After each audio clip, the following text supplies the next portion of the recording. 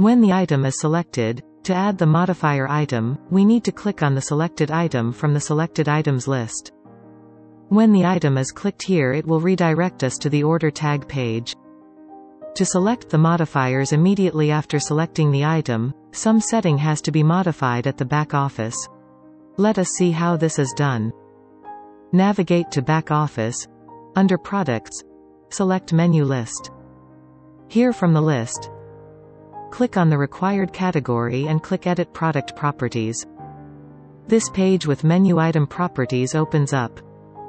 Here, enable the Auto Select property for the products we need to display modifiers automatically. Let us enable it for all the items for this category. Also, we can create any default modifiers for any of the items on this page. For example, let us configure the add-on item mayonnaise as a default modifier for crispy fish. Under the Order Tag column, add the default modifier name like this and save. To add multiple default modifier, just add the names as comma-separated values. Now let us go to the order page and check all the settings we made here.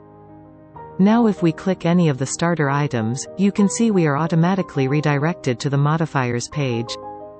You can see this is not the case with other category items. This requires us to click on the item for modifiers to be visible. Hence, by enabling Auto Select for required items, we can eliminate the need of clicking on the selected item for the modifiers to be visible.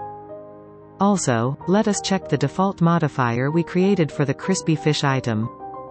When we choose the crispy fish item, you can see the modifier is added automatically. We did not have to add this manually. This way we can add any default add-ons if required.